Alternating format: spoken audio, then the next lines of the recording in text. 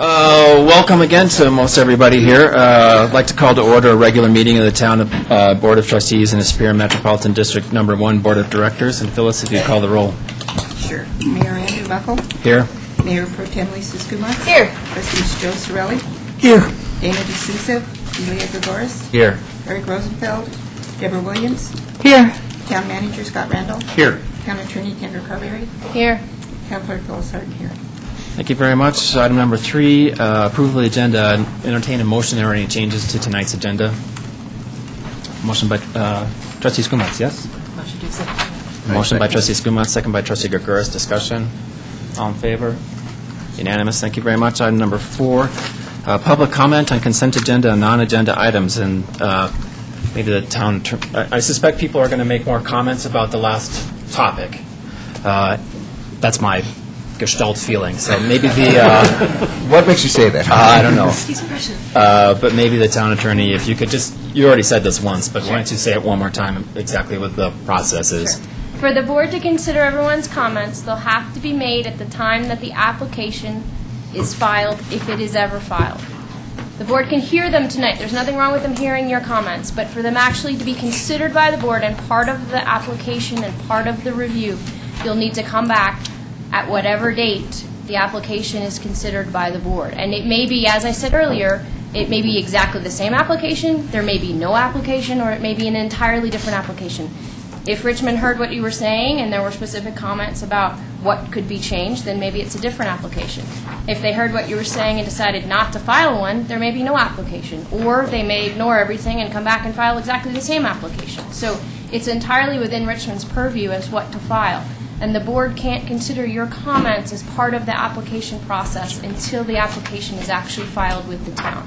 So everyone is welcome, obviously, it's public comment, to make whatever comment they would like to make. But I just wanted you to know the legal parameters of the board's role in this.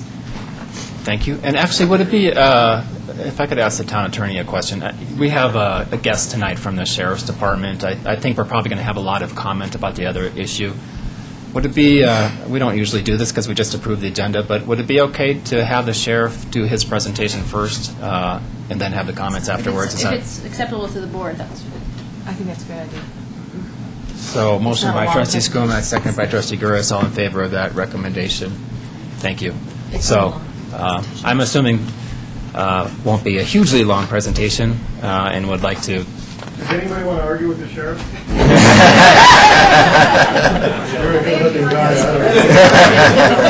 So, and welcome and thanks for coming to the town board. Thank you. Good evening. My name is Joe Pelley. I'm the Boulder County Sheriff, and I know we have some new board members, so I wanted to come tonight personally and say hello, to check in as far as the contract for municipal police services go. Let you know that we continue to be quite happy with the arrangement, feel that there are mutual benefits to both the county and the town. And basically, I'm here to see if there are any policy issues or questions. The presentation is actually going to be by your town cop, Steve Cullen, Sergeant Cullen from the Sheriff's Office. He has some information concerning statistics and that kind of thing to share with you. I don't think it's going to take very long. And then if you have any follow-up questions, particularly at a policy level, I'm going to stay till he's done.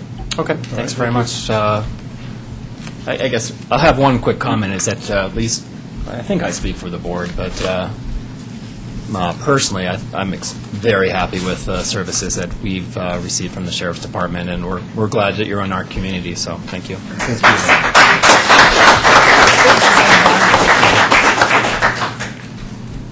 I'm Steve Cullen with Boulder County Sheriff's Office.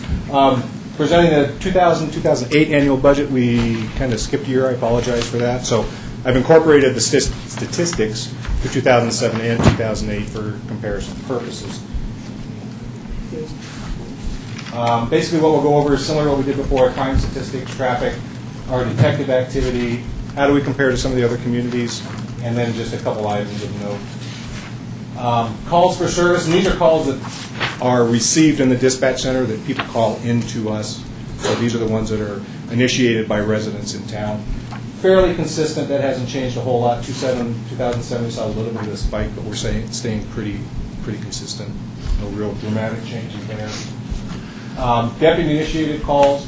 those are the calls that obviously the deputies initiate, whether it's traffic stops, whether it's contacting people, follow-up reports, things like that. So, again, fairly consistent. We were a little bit busier in 2008. That may show up a little bit probably with the traffic summonses. They went up also. So you'll see, I think, that correlation with the deputy-initiated calls in 2008. Crimes went down, which is a good thing. So pretty significant. I think that's pretty consistent countywide. It's not unique to Superior. We are seeing crimes go down countywide, fortunately. With the economic times, we'll see how that holds out. Sometimes with bad economic times, crime goes up. So we did have a significant drop. I don't have any real specific correlation as to why that is, but it is a good thing because we were still receiving the same amount of calls for service. So whether it's the calls weren't as complex or the calls we were receiving for service weren't criminal in nature, it's hard to tell. So. Again, just kind of breaking things down a little bit more, just for statistical purposes, if anybody's really interested. The one thing that I did note in here is the actual number of crimes is I went through and picked out the actual number of crimes. So the number of reports that we take, the crime reports we take, is going to be less than that. One crime report may contain several different crimes within it, and I put in all of the crimes that we reported. So we may have a burglary that also includes a theft and maybe a criminal mischief. For these purposes, I actually showed all of those, so you can see all of them. Although it may have only been one burglary, there may have been several crimes that are associated with it.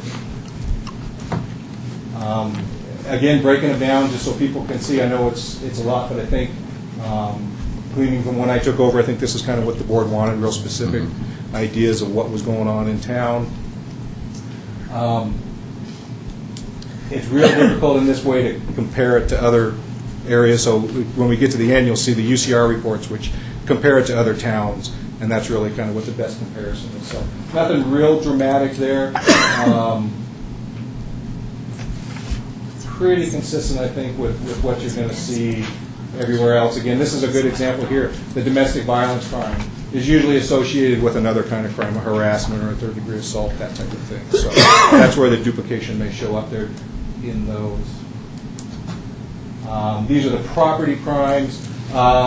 If you remember our report from 2006, we had a huge spike in auto thefts. Fortunately, we actually did catch that group, and so auto thefts have dropped significantly. What has gone up, unfortunately, is trespass to motor vehicles. That's kind of the newest thing we're seeing. That is somebody breaking into a vehicle when we call it a trespass. That's, for better or not term, the newest trend. People leave their cars unlocked. We get people that just walking through, and it's not just Superior. It's Louisville. It's all the neighboring communities also. Going into cars looking for easily stolen items. A lot of times people leave purses, checkbooks, credit cards, those kind of things. So that's the newest trend we have. Our detectives have moved on to some groups that I think we may associate back with Superior that were caught in, I think, Westminster, that we're being able to tie them back to some of the crimes in Westminster or in Superior also. So these people are typically from out of town, and they're going all over the place.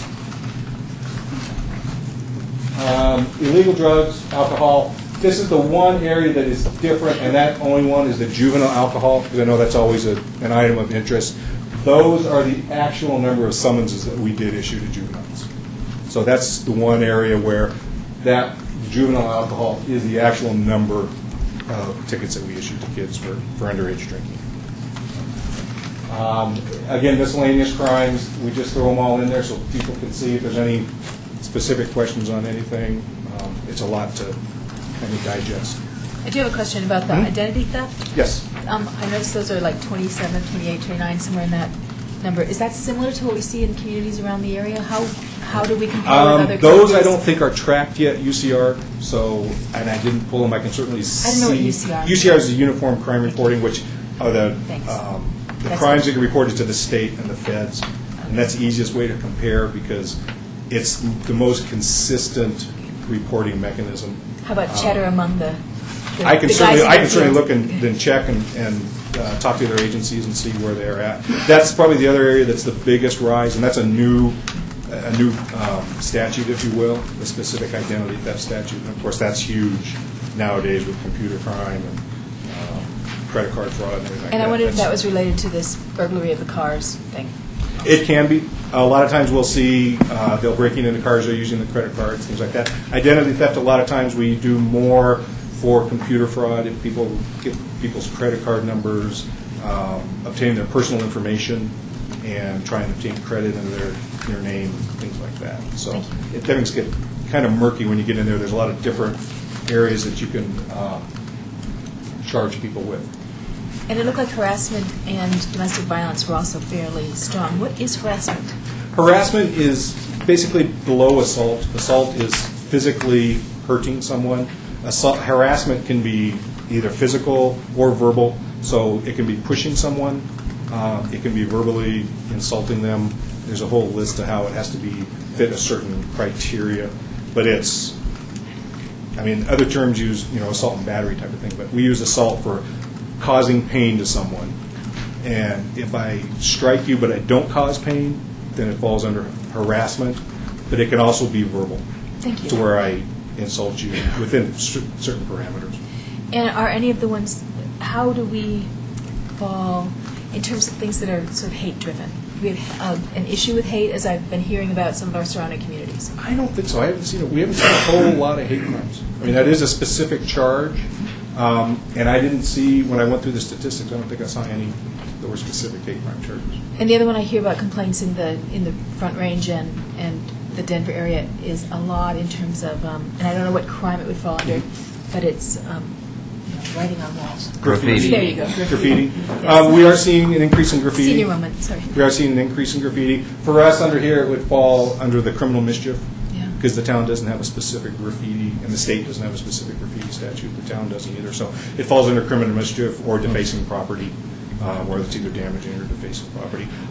We're seeing an increase of it. I think probably equivalent to Louisville in those areas. Some of it's kind of gang wannabes, putting their monikers up, that type of thing, just trying to show that they're around type of thing. I have one last question. I'm not really trying to slow things Oh, down. that's fine. Sorry about that. Yep. One of the other things I think that you guys provide a great service for is, but I don't know, I can't tell from these statistics how many of your calls are of this type. So where someone thinks something's happening, you go out and you're sort of monitoring for safety, monitoring for things that are, maybe someone's not breaking in, but people are worried, or there's some. It's really hard to break that down because that would fall under a call for service. So a deputy would get dispatched. I think something's going on. The deputy will get there, investigate it. If it's truly not criminal, nothing suspicious, it's the guy's brother-in-law that I've never seen before that's in the house. We don't take any kind of report or anything like that. But I think good response on those is a really good thing, and I think it provides great community sort of outreach in that. So yeah, and we do. We respond to all of those, and we will investigate them. I think the incident reports actually fall after the crimes, and there is a specific incident where it's a suspicious. Those are things that don't arise to a criminal level, but it's something that we want to document.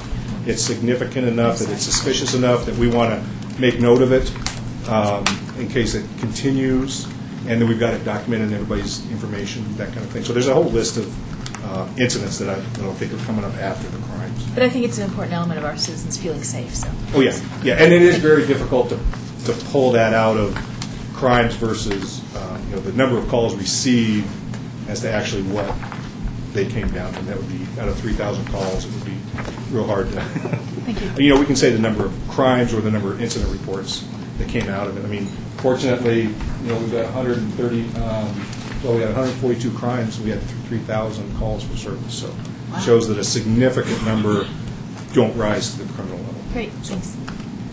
Again, the same statistics for 2008, just to show what they are. Again, the one that might scare people is the child abuse. That one is one that can fall under other crimes also. We do charge child abuse if we arrest somebody for DUI and there are kids in the car because they're putting the child at risk. We also charge child abuse in certain domestic situations, if they're violent domestic situations, because they're potentially putting that child at risk. So those may not be what somebody might think of as the true child abuse, actually injuring a child. Do you know if those 3 indecent exposures, was that near a school? No, those were actually the Horizons. No. And we did catch one person, and we are still trying to tie him to all 3 of them through DNA that I don't Okay. think has come back yet. But no, those were at the Horizons. So. And then the attempted kidnapping, that was the incident at the Wild Oats Market, Oh, yeah. where we had the lady that left the Wild Oats Market. Somebody attempted to abduct her from there. So that's why I put down there that it wasn't a little different. Again, auto thefts went on a rise a little bit this year. I think we're seeing that with the increase with the trespasses. We're seeing, again, the different groups that are kind of cycling through. We're seeing things where they're stealing cars and coming here and stolen cars. They're stealing those cars and going somewhere else to commit other crimes elsewhere, type of thing. So there is still groups filtering through.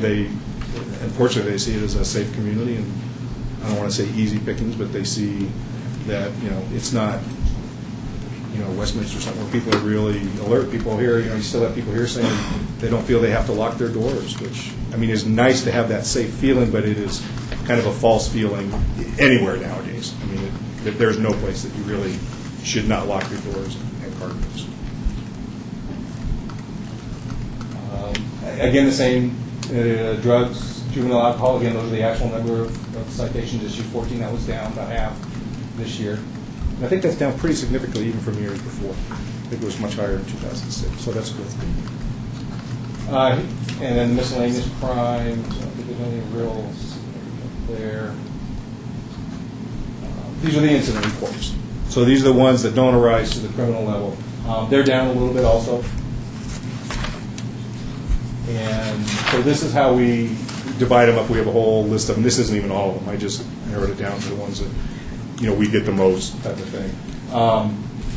So that's where you'll see the suspicious incident you were looking at down near the bottom, 7, that arose to that level that the deputy felt they needed to document that incident, but that it wasn't criminal. Officer information, that's kind of a catch-all. If it's something we need to document, we want to document, but we just don't have another block to fill it. We put it in there. And then the 2008 ones are fairly consistent, I think. Animal control, as you know, you contract also with animal control. That stays pretty consistent. They keep pretty busy during the year, and they're responsible for other districts. There's not an animal control officer that's assigned specifically to town. So along with the calls they receive in town, they're handling all their calls in the other districts and areas. So they keep pretty busy and pretty consistent. These are the violations. Again, a lot of these, out of those 600 calls they receive, we have 53 violations. It can be, there's a dead cat in the road. That's a lot of the calls they get. Rattlesnakes in the window wells, things like that. Raccoons, not raccoons. Prairie dogs, animals in the window wells. They respond, or at least get calls on all of those, and we'll help people to try and deal with getting those out. So that's where a lot of those come in. Again, they don't arise to the level of a crime. And then, again, pretty consistent, I think, for 2008. Dog at large is probably the biggest complaint, and obviously the biggest citation. We get people letting their dogs run at large. Traffic, like I said, that's probably where a pretty significant amount of our officer-initiated calls. We have the hourly deputy that worked through about the first half of the year, and then he went off to Afghanistan, so we lost him. We're still supplementing the traffic in high areas, school zones specifically, so we're still doing pretty good, concentrating on school zones in the highest areas of complaints. And again, just for specific incidences, obviously parking's a big one. That's 95% the horizons and the fire lanes in the horizon, so that's always, and it's something we fought with since we went through and designated those fire lanes. And there's just not enough parking over there for the number of people they have. But it is a very potential very hazardous situation for cars parked through there. We can't get a fire truck or an ambulance through there. So we do kind of hit that kind of hard. Speeding, of course, is the biggest one, and that's probably to be expected. With a huge increase to the next year. Yeah. Yes. We have heard that the new signs that we posted are doing well. The one on McCaslin, the deputies are saying, I can't catch anybody there. So that's good. I mean, the idea is to slow people down. So those do work. They are working well. Again, very similar, high speeding, high parking violations. So how did speeding go from 534 in 07 to 830 in 08? I think it's a little bit more consistent with the hourly deputy that we got brought in that handled, his focus was strictly on traffic. Okay. So, and that was real cyclic. We had the hourly deputy, we would lose one, it would take us a while to replace them, so it kind of went cyclic with that as far as the ups and downs of how busy that person was. We added a full-time body in 2008 as well, Yes. and devoted that body to aggressive traffic enforcement. Yeah, that was the new deputy that we added. Traffic accidents remaining fairly consistent. I'd like to say that the aggressive traffic enforcement has helped with that, but it hasn't. A lot of that is, you'll see them on side streets. Marshall and McCaslin is a pretty high area for accidents. We are seeing a little bit more increase. I know the traffic circle was always an interest. I think the first year, I think we had very few in the traffic circle. We're seeing more and more there now. Some of it is weather-related. If we get ice on the roads or something, they'll slide right through the traffic circle. I think the other part of it is probably people are more familiar with it now, maybe test their bounds a little bit more. They don't slow down as much as they should when it was a new type of thing. So we are seeing a few more in the traffic circle. And again, same thing, a few more in the traffic circle, side streets, and Marshall and McCaslin. Marshall and McCaslin seems to be, and they're usually more significant on Marshall and McCaslin. People running through the lights. How do we compare traffic statistics? Superior, Erie, Louisville, Lafayette. Lafayette didn't return in time for this when I requested their statistics. So if and when I do get those, I'll forward those to the board to update them. Pretty consistent. We're a little bit higher than Louisville. DUI, I would expect us to be a little bit lower than the other towns. We don't concentrate, they concentrate within their town specifically for the DUIs, and it's a little bit different dynamics. Not as many, businesses and restaurants and bars type of thing in town. So I would expect those to be a little bit lower. Traffic accidents, Louisville obviously got double. Erie probably pretty consistent for our size. Why do you think the traffic summonses is so much higher in Superior than Louisville? I think part of it is probably, again, our dedicated person for that. I don't know if Louisville has somebody they dedicate to just traffic. I don't know how they assign their officers, or if it's strictly as they normally patrol type of thing. Detective activity with the rest of the crimes, they went down pretty significantly. So, but again, that is I think department-wide, our detective call load is down, which is a good thing. I mean, it's getting a chance for them to catch up and really work some of these cases a little bit more aggressively. The identity theft cases, all of those are much more difficult to investigate, take much more time. So there are subpoenas and records and everything like that. So the crimes are becoming more sophisticated, which unfortunately takes more time. These are the UCR reported crimes that I talked about before. So these are the ones that are reported to the state. These should hopefully be a little bit more consistent. There are guidelines that every agency is supposed to report these by. I did put in the per capita, like Trustee Schoolmatch requested. Thank you. You can take from it what you want. I mean, we're a little bit higher. We're a little bit lower in the assaults. I mean, we're high in rape and robbery, though. Yeah. Except one didn't work out there for the thefts, for the per capita. So that gives you an idea comparison-wise where we're at to the other cities. So I don't know if there's any specific questions on those. Just the demographics again, just to show how we do compare. We did go up one officer this year, so our officers per capita changed a little bit. And again, for the supervisors, since the town has just a sergeant, which is my level, and below assigned to the town, those are the only ones I put up here. I didn't include all our administrators, commanders, lieutenants, division chiefs, all that above as a comparison. It really wouldn't, it would skew it, it wouldn't make sense. So Is Erie and Louisville including those, or not? No, when I pulled these out, I did specifically officers and detectives and pulled them out. So this is Okay. the equivalent. It's their sergeants and below for working in operations or on the street, or their sergeants and below working in detectives. So how do you think this reflects on Superior compared to Louisville, Lafayette, and Erie? I think we're doing a heck of a job for half the deputies.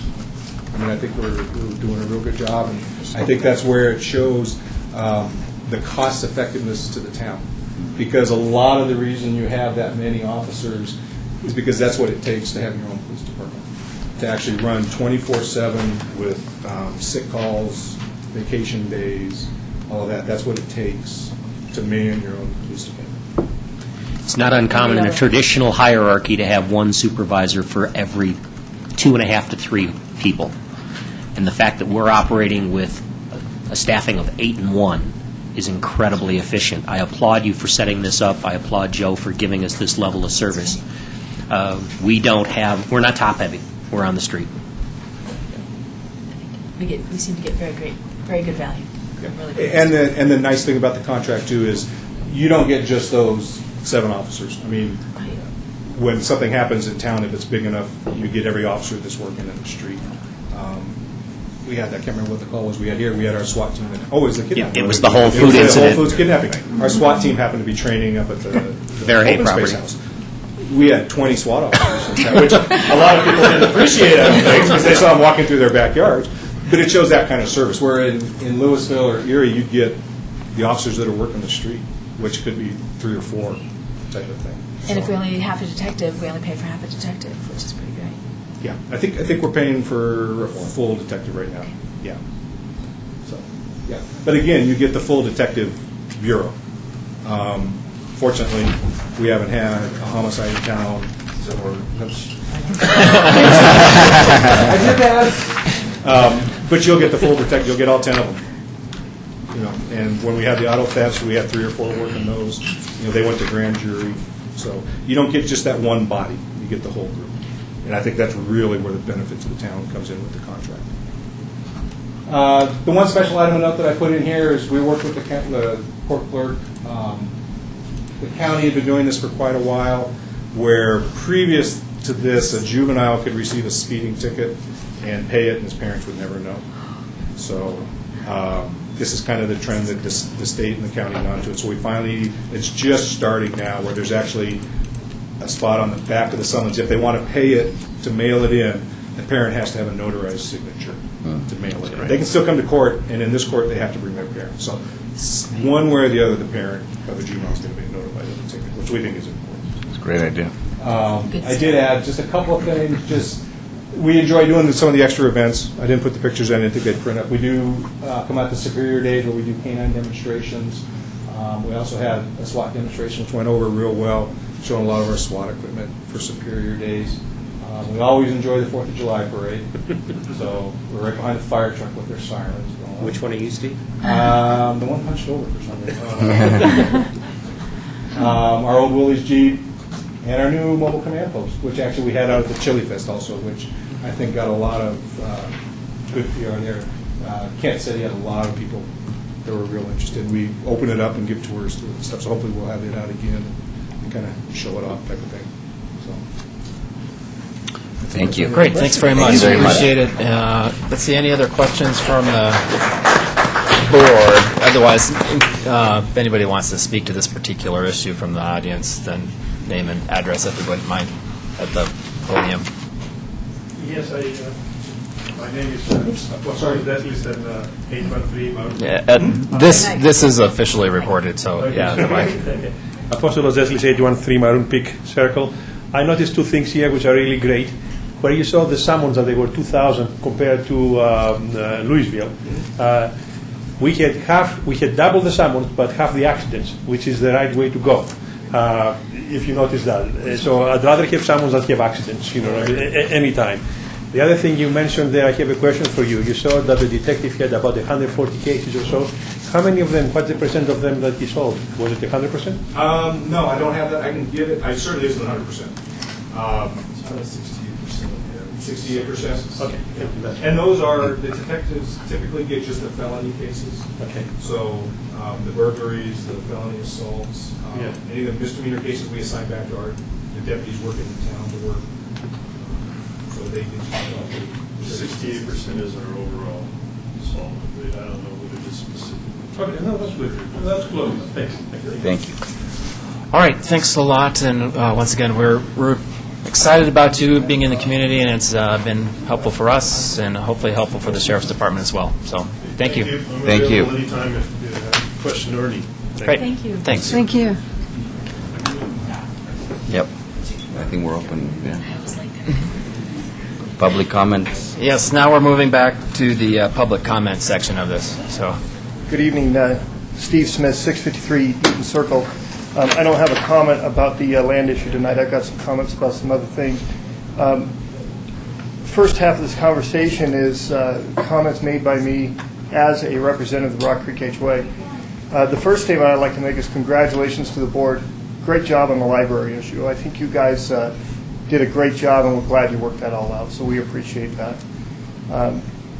One of the issues I wanted to bring to your attention this evening, we got a call from the Ridge indicating that the town manager sent a letter out talking about breaking their contract early and joining the town. The rumor is that this was a letter that says you have no choice but to do this. If we could get some comment on that either in this meeting or at some point, I'll tell you what my concern is. We have been through this trash issue so many times, it's just overwhelming. It's getting tiresome. And we've asked the town, with their agreement, not to mess with the Rock Creek trash issue. And this thing at the Ridge, for whatever it's worth, looks like a stepping stone into breaking our contract. And we're asking the town maybe just lay off. The economic things are getting tight. There's always a question when this kind of activity goes on as to what the town is up to. Are they trying to get more fee money? Where's this headed? So my request is that if the town could back off on the trash issue, you guys got bigger fish to fry than this. Let this thing go. So if you want to make a comment on that, I'll stop a moment because I have one more issue. sure. And I think that my understanding is that they voluntarily wanted to join the contract, so I'll have to leave this to the town managers, since I don't deal with that on a day-to-day basis. Two issues. First of all, when the board took its action in January of 2008, the board identified 3 neighborhoods, 3 subdivisions, which were to be served by the town's global contract. That was Sagamore, Original Town, and the Ridge. When we executed our agreement with Waste Connections in July of 2008, it included the Ridge. After that contract was signed and executed, we found Waste Connections wasn't aware that they had a contract with the Ridge. The Ridge HOA wasn't aware that they had a contract with the Ridge, with Waste Connections. We've worked for the last 6 months to try to work it out. The Ridge HOA still wants to come under our contract. It's cheaper than what they're paying, and it has better levels of service. That was reconfirmed today in a meeting that I had with the HOA at 5 o'clock this afternoon, and we're continuing to pursue it. I don't know what correspondence, but hearsay and rumor mill is inaccurate. Okay. So very good. If we have evidence that's contrary to that, we could bring that to your attention at a later date. Sure. All right, thank you very much. The other thing I wanted to bring up is these new street signs. They're awesome. They're lighted, and they blow down every time the wind blows. So I don't know if this town is doing something to go back to the manufacturer and ask them why their signs can't hold up to the wind around here or what it is, but it seems an awful waste of money to keep replacing these things. And I'm sure that, Lisa, you don't appreciate the landfills filling up with all of our signs. So if you guys could address that issue with us, let us know how that's going and to see if the manufacturer of those signs are going to do something about it. Okay. I think that's my last comment. By the way, the last comment there, just for the record, was a personal comment, not an HOA comment. There you go. All right, thank you. Thank you.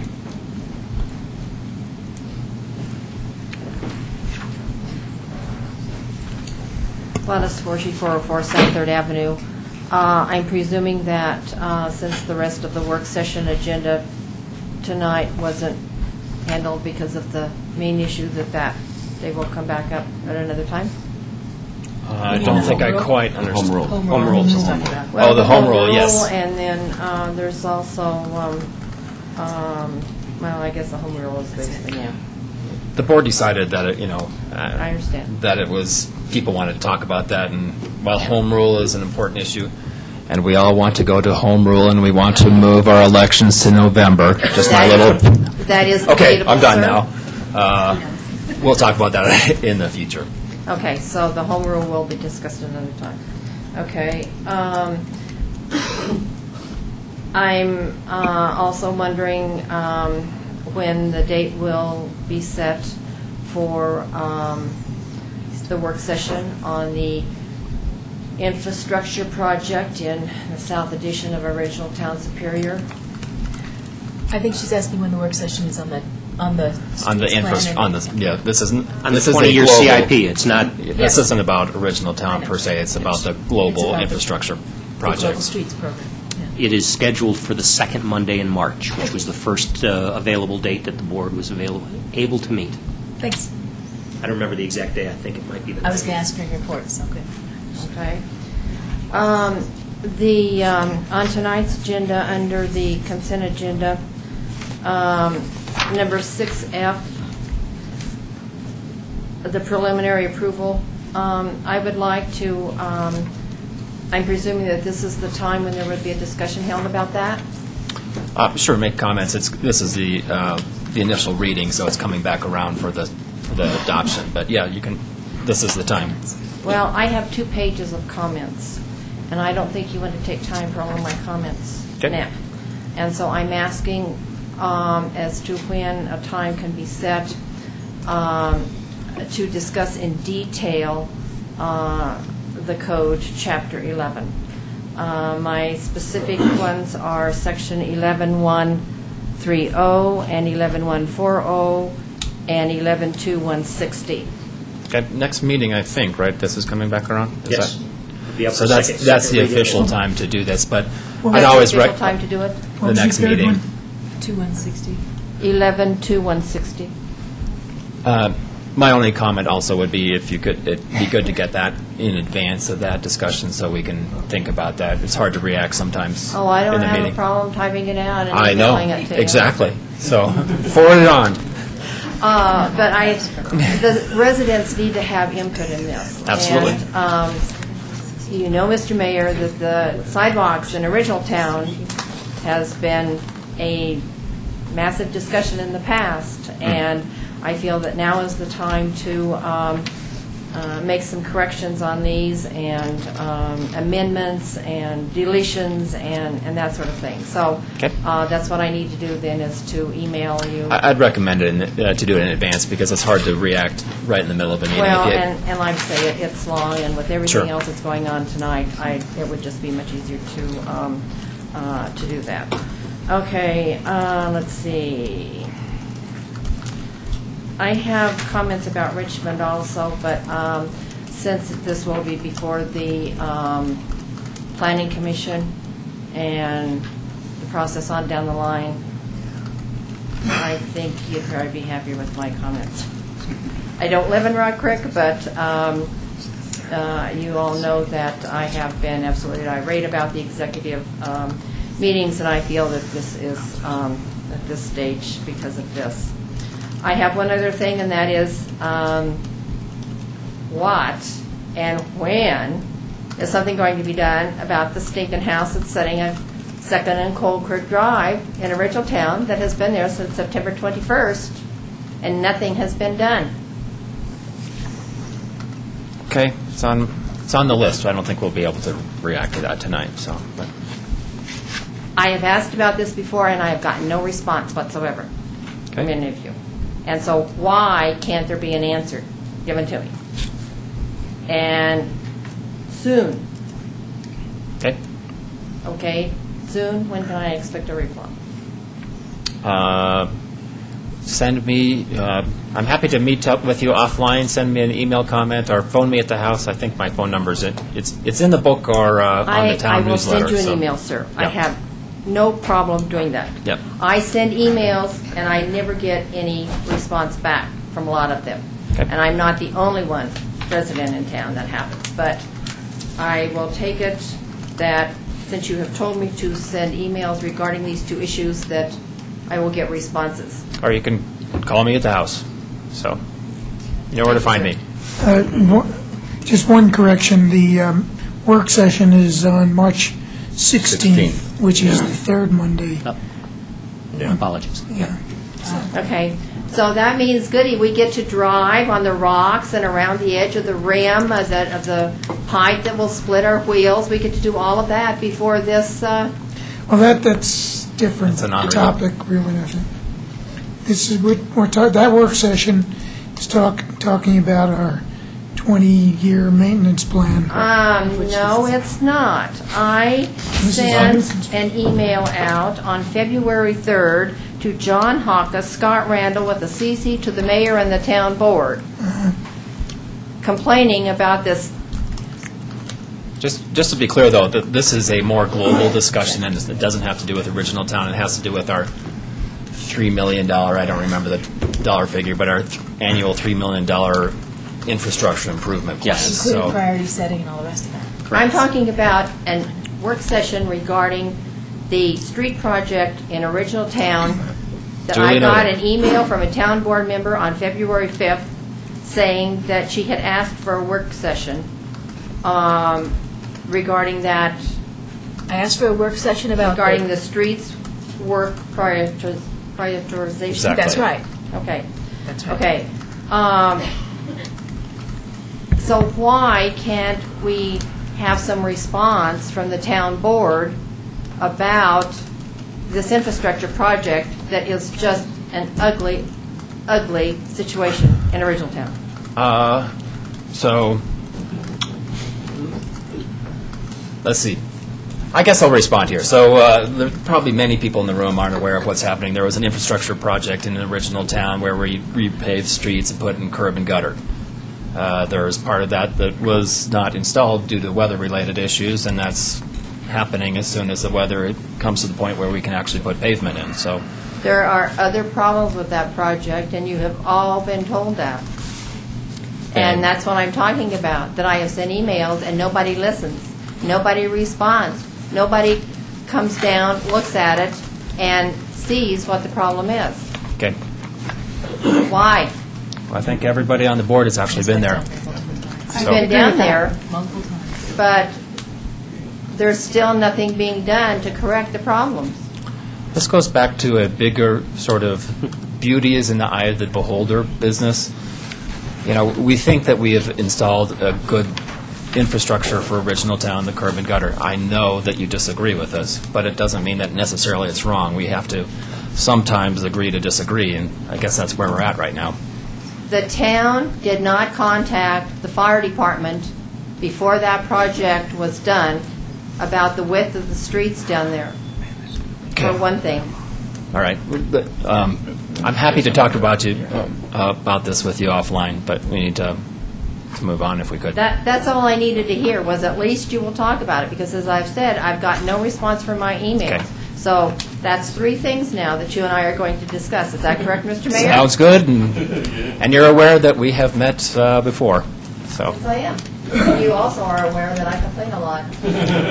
Yes, we know. I pay my taxes, so I can complain. Yes, you do. Now on to the more lighthearted subject of the town swap. I am Sandy Pennington, 3002 Micah Court.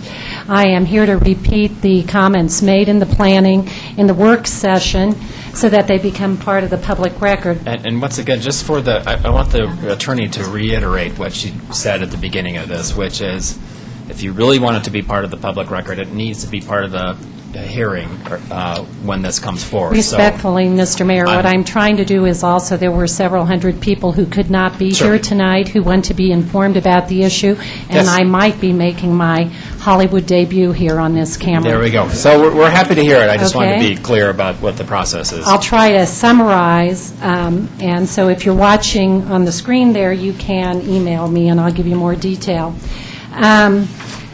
I want to make 5 points and several suggestions regarding the swap issue and the potential build-out of the property in adjacent to El Dorado K8. We have several concerns about that. It should be made clear that before we homeowners entered into our purchase agreements on that property, many of us actually researched what would be done both with Calmonte and what would be done with the property in question. I researched it personally at Town Hall and with BVSD in person, and we were handed a document called the 1995 Intergovernmental Agreement that expressly states that if the property does not become school property by 2014, it will revert at no charge to the town of Superior for express development as open space, parks, playgrounds, game field, libraries, or municipal government service offices. A memo by then Town Attorney Kathleen Haddock reconfirmed this in 2001. Many of us home owners based our buying decisions on these representations. Then, on January 12, 2009, this area effectively was rezoned from open space to residential space unilaterally without rezoning hearings, without notifying affected property owners or seeking their comment. The legality of this, I think, is seriously in question and should be addressed. We're going to do it as homeowners. I would suggest the city also do that. Secondly, the town, by its own admission, did no impact studies of the potential impact of this development on El Dorado K8, on traffic safety, drainage, soils, economic impact, market impact, no economic impact studies. For those of us living in the affected area, these are real day-to-day issues that we contend with. Also, in recent action, the town rewrote its notification requirements, narrowing the number of homeowners who need to be notified to 500 feet of the development. In such a situation where the entire community is affected, that 500-foot notification is really way too narrow. And I would contend, again citing the proposed town center, if that same 500-foot restriction applied, not one homeowner lives within 500 feet of that development. Hence, by your own rule, none of us would have to be notified. So that needs to be readdressed as well. Fourthly, to go to the issue of the character of the neighborhood, I want to put on the record what Scott Randall said twice during the planning session or the work session, that any developer of this acreage is bound by two requirements. One, lot sizes that are no smaller than exist now in the subdivision in that near vicinity. I'm assuming this means Crestwood, and home sizes no smaller. Despite this, via the amendment you approved at the January 12th meeting, you approved a minimum lot size no smaller than 60 by 100. That is totally out of whack with the current minimum lot size of 70 by 110, correct, Scott? That now exists in Crestwood. That's 1,700 square feet worth of difference. Richmond now stays somewhere in the middle of that. They have said 60 by 100. They have said 65 by 100. I believe that. Tonight they said 65 by 110. I'm a journalist, a trained journalist, so trust me, 65 by 110 is what they said tonight, but they're a moving target. So that needs to be revisited, and I believe these things have to be applied to the letter of the law. The second thing is that home sizes be no smaller than currently exist in the near vicinity. The current home sizes in the near vicinity, I've got documented all 59 lots in the contiguous area to this. The smallest home size is 2696, and that's one home. We have four at somewhere between 2728 and 2778, so in that 2700 range, and all the rest are larger, and some of them significantly larger, double. Anyway, tonight what we have heard at the two previous meetings on this is that Richmond intends to build the Heritage and Infinity models, which range from 23 to 2,400 square feet. That in no way represents the near vicinity, as evidenced by the fact that the absolute smallest home in the near vicinity now is 2696, with the largest home at 4382. Tonight, Richmond gave a range of 2,200.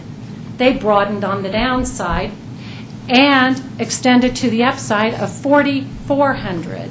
And I would lay out there that we've got to be extremely vigilant that we don't have one 4,400 square foot house and all the rest which come in at the smallest, establishing a new small for the area. So that, I think, is de facto evidence that the character of the neighborhood is intended to be changed. That, as well as getting rid of the only open space we have in that community, materially affects the development as well. The third thing is the build-out time that has been discussed. At the November 07 meeting, the build-out time was said to be 18 months to 2 years, maybe 2.5 years. At the February 2nd work meeting, or the gratis meeting that Richmond had with us, they said the build-out would be 3 to 3.5 years. Tonight, they said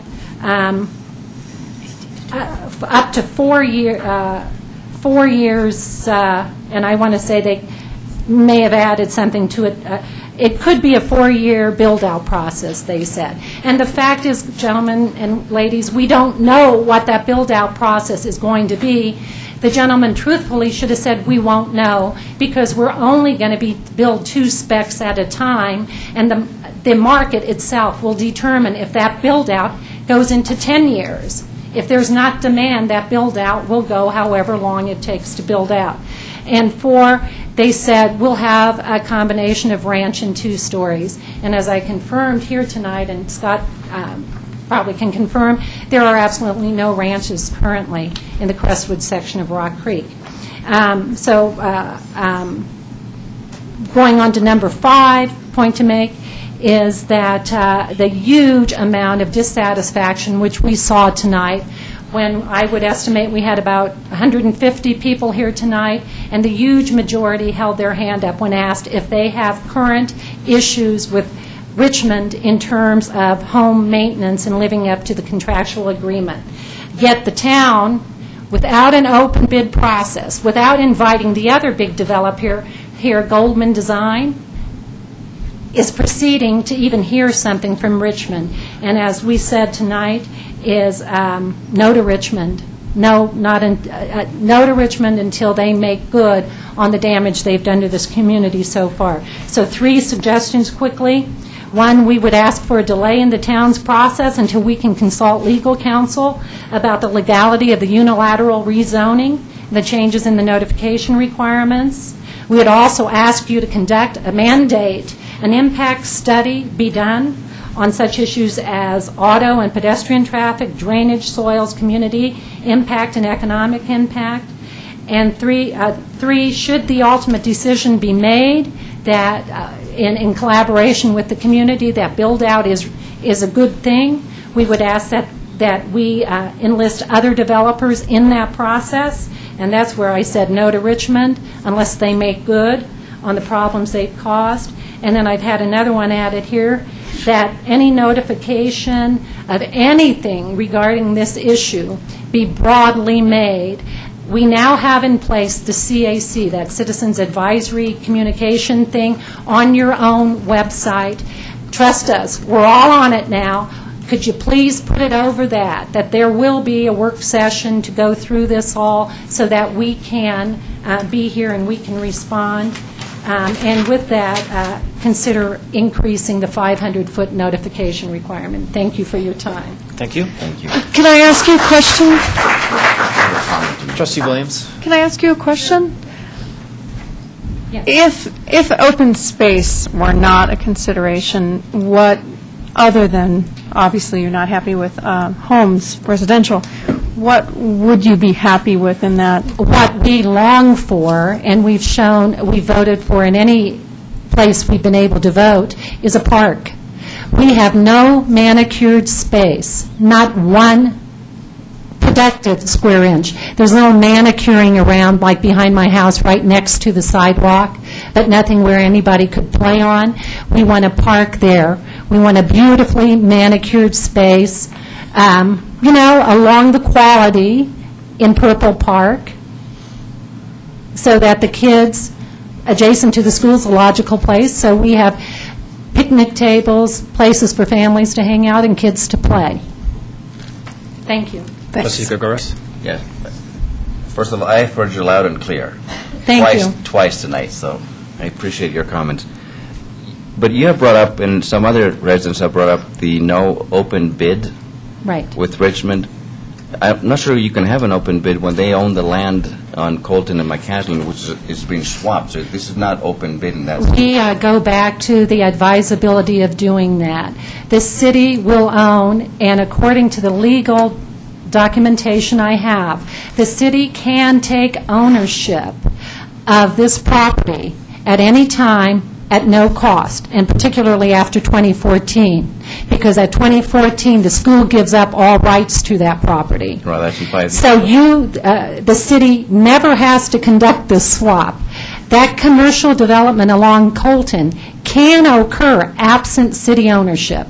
It can occur with Richmond ownership if Richmond ever decides to do so. And I would contend Richmond is holding that as their ace in the back pocket, trying to force you to do this inadvisable deal by Eldorado K8. I mean, Richmond's a commercial builder with national building. They want this, so they've got the ace in the pocket for you, but it does not have to occur that way. You guys can take ownership of this property. If Boulder Valley really does not need it and has no intention for it, you can take ownership of it tomorrow at no cost. It accrues to you. Richmond simply has to do the maintenance on the property. And you could start building that park tomorrow.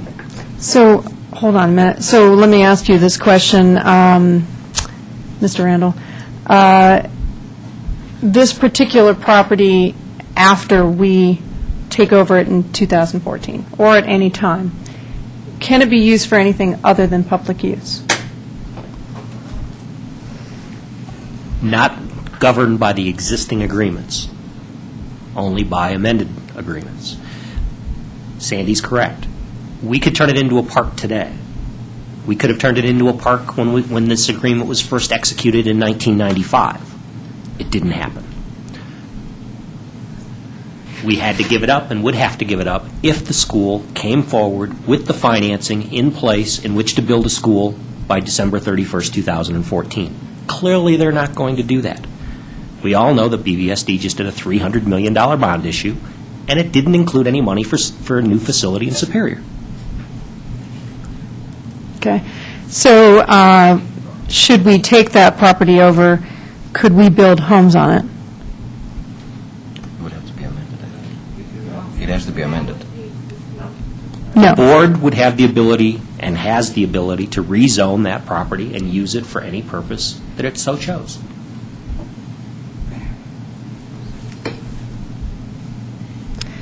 Then let me ask you one other question.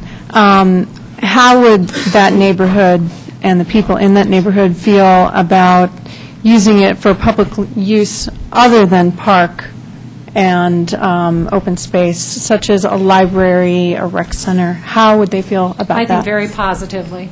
You do? Right. You don't think that traffic would be an issue, people coming and going? It would have to be managed. Absolutely, it would have to be managed. But right now, we've got an undeveloped eyesore. Looks a little bit sort of moonscape-ish over there. So development-wise, community-oriented, community-beneficial development of any kind, I believe, would be definitely something we would all consider, but would, I think, involve us in the process. Okay. Right, and of course, that was what was intended under the IGA as well. Nice job, Deborah. Thank you. Thanks, I appreciate it. Grant Jacobs, 1345 South Pitkin. I'm just curious if the work session is televised or not. Because it would have been helpful to televise it since it's such a contentious issue. And also, I stood out in the hallway because it was congested and couldn't hear a word. And the TV out there wasn't even on. So it would be helpful to include those people that don't have the ability to actually gain entry into the hall here by, as a courtesy, having the TV on and allowing them to follow the proceedings. Also, I think that any development in Superior should include all residents, just like when we all voted on the open space issue, because I don't believe limiting it to 500 feet in proximity to any development is fair to other residents in Superior. I think we should all be noticed and all have a chance to participate. Thanks. Thank you. Okay, thanks.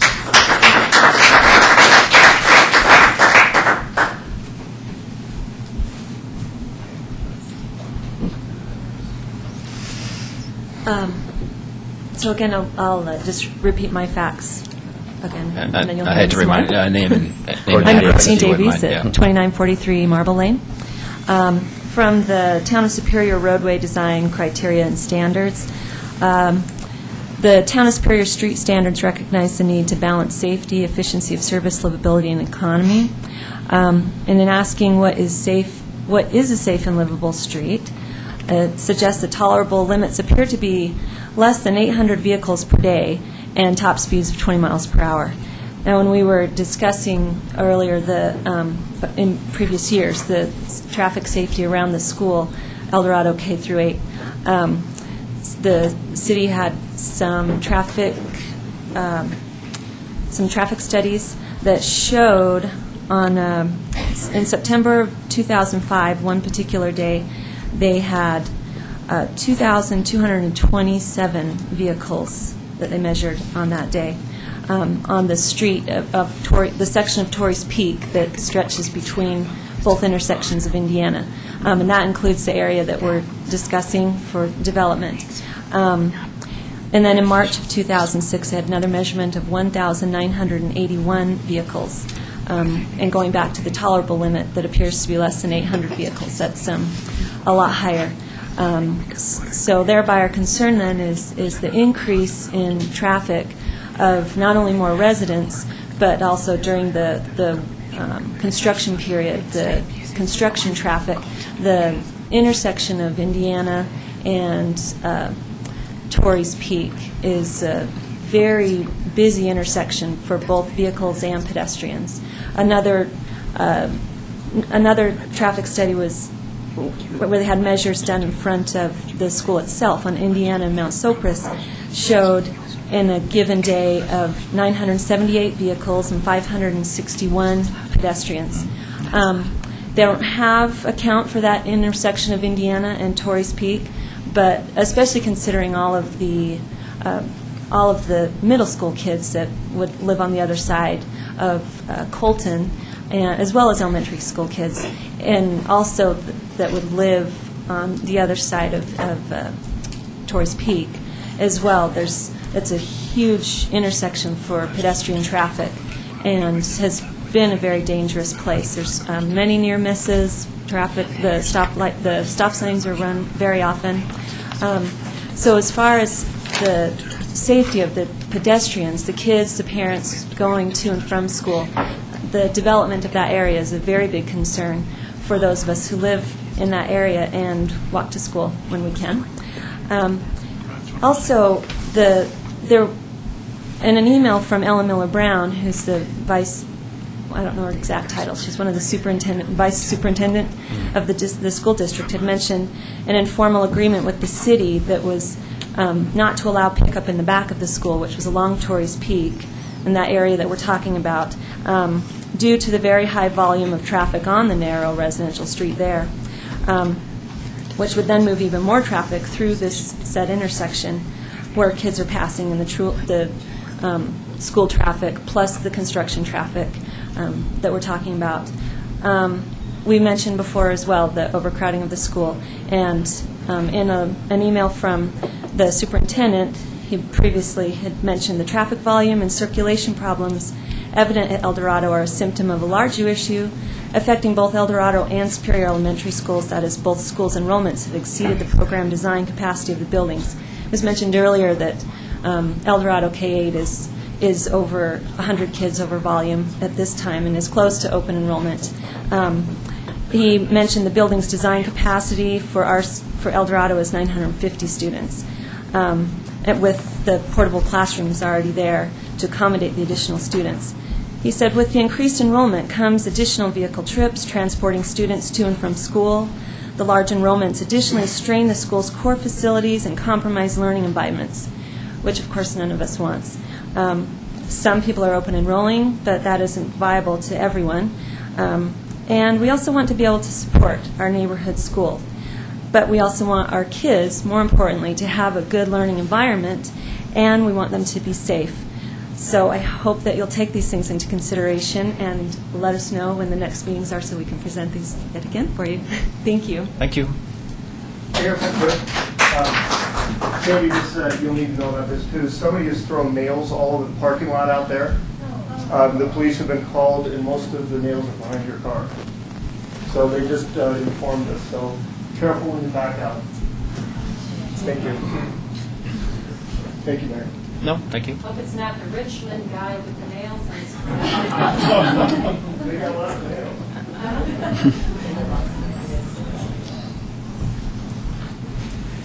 nails. Good evening. My name is Dave Angus. I live at 3207 Opal Lane. Many of my neighbors have spoken this evening, and so I'll try not to repeat what they have covered. I do support what they've said. I just have kind of a generic question that you don't need to answer, but it's my understanding that an impact study will be done, but not until after a transaction is made. Now, I heard that secondhand. I don't know if that's accurate or not, but that's kind of what's been milling around in the community.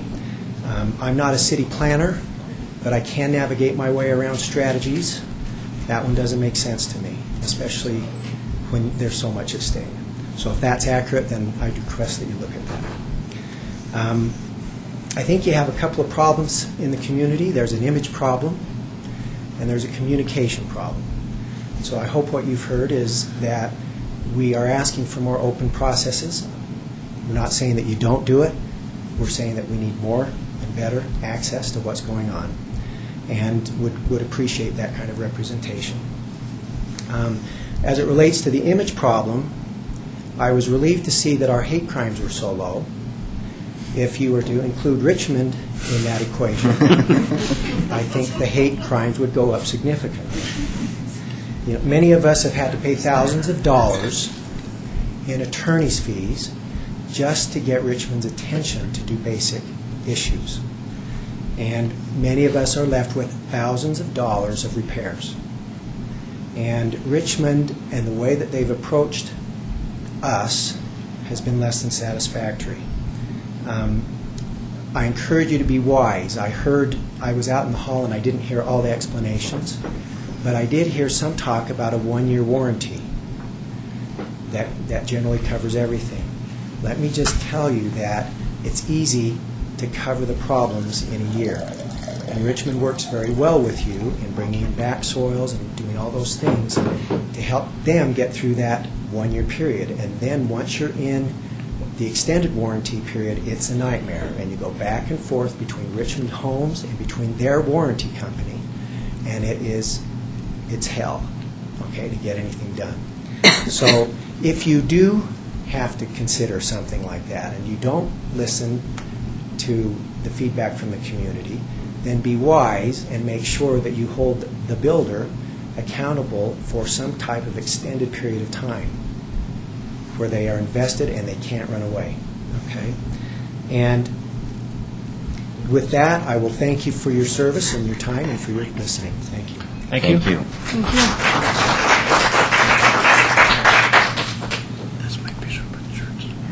Real quick.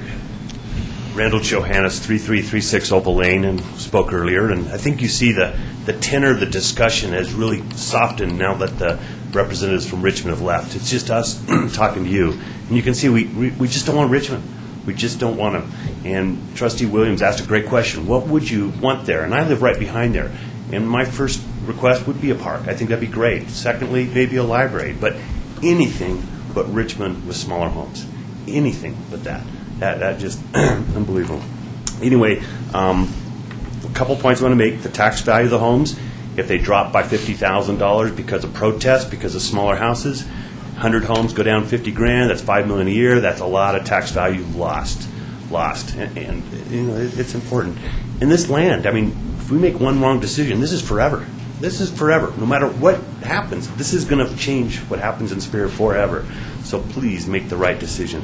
That's why we've appointed you as trustees, and the word trust is in there because we're trusting you to make the right decision. And I don't know how many of you were here at the November 07 meeting, but there was a lot of discontent at that meeting, and we're kind of surprised that it's come along again after that meeting. So that's why you heard the fury earlier. And the last point I want to make was, again, about the Calmonte property with 77 units scheduled to go over there and only one under contract. How long has that development been in place? 6 years, 7 years? One sold? That's scary. We do not need 38 more homes.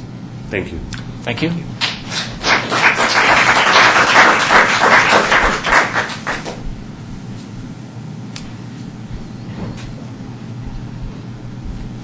Matt Hodden, 3341 West Torres. I had the pleasure of finding the meetings online the other night.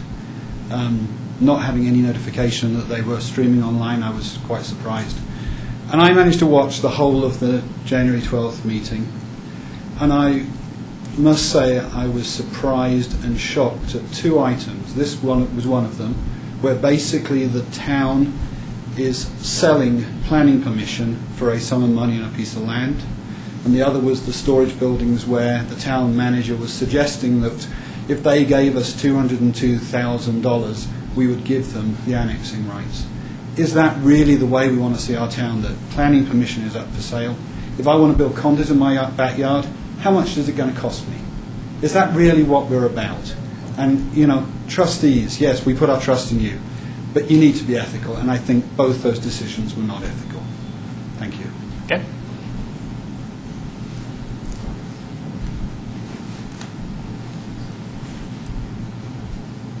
Welcome, George.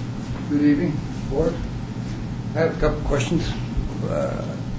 First, Mayor, I don't quite approve of you pushing this home rule bit towards people in November voting. I'm telling you, my opinion, it's been defeated twice before, and I'm hoping it's defeated again. Fair enough. Okay, so we'll drop it there. Secondly, I want to tell you I missed two meetings. I missed November the 24th, which I had to, and I missed a meeting in December. I want to ask Mr. Randall over there if the contract has been signed with Waste Connections for the original town, Sagamore, and the Ridge, which was supposed to be signed at the end of the year for the coming year. And today is 9th of February. So, George, let me... Previous, in the minutes, and all the things, it said the contract would be signed at the end of the year. Hasn't been brought forward to the board. I just need to, what is your concern? Because I don't think that are you really concerned about whether or not the ink is on the paper? It seems like you're trying to broach a bigger subject, so. I want to know if it's signed. Like I said, it was going to be signed by the first of the year. The board approved the signing of a new contract. There is no new contract. The board approved a 3-year agreement. It's automatically renewable, and they signed that agreement in July. What about the end of the year, like it said in the paper? We were going to I don't know what the paper said, George, but it's not I'm talking about the town paper, the yellow paper. If I've got to go back and bring it to your attention, I sure will. So, George, okay. let's go. I don't want to get... I've been watching for it ever since you passed it. Yes, but, George, is there an issue that you're trying to get at, or is it really... Yeah, I want to know when it's signed, if it's going to be signed the first of the year like it was said. It's not going to be signed. There's an agreement that was signed in July of 2008, and it's valid through December 31st of 2011. I'll bring the paper down and show you too. Okay. Now, my train of thought is on south end of the town, 23-foot street, our alleys are 20-foot street, alleys in town, and we made 3 more feet. We've had a town manager approve that. We had a public work rep approve that. They also approved the whole project. You can't get out of the alley down there on Douglas Street from the south end. They put their culvert in there, their drainage. You got a hill like this, people that access that alley or use that alley occasionally, which they have a right to do, cannot use it. I want you people to look at it. I ask you to go down and look. You don't look at the fine print, do you? We drove by. The west side from the bridge, I'm talking about the flow line, does not match the original flow line. They don't take somebody to see that stuff. Like I said, this project was rushed through with this board. And I'm sorry that you didn't have the plans here to look at when you done it. Because that's a sore point with me down there. It really is. You got to do something right about it. Now, we had such important issues come up. I wish we'd have a full board for all this stuff. It seems like all the important issues in the past 3 or 4 years, we've always not had a full board. And it seems like it's getting that way all the time. It could be these two, I don't care. But I want to remind you one thing. The 3 people that initiated the recall, Mayor, you're eligible for that recall also. Thanks for the offer. Everybody else on that board is now, because it's spent the time long enough here. I'm not saying they will do that, but I'm telling you, it's been rumored, so take it as is. Or can I address something? Trustee Gregouris. George? I think you're right that we try to be here at these important meetings, but I just want you to know for Trustee D'Souza, for example, her daughter had surgery today. That's why she's not here.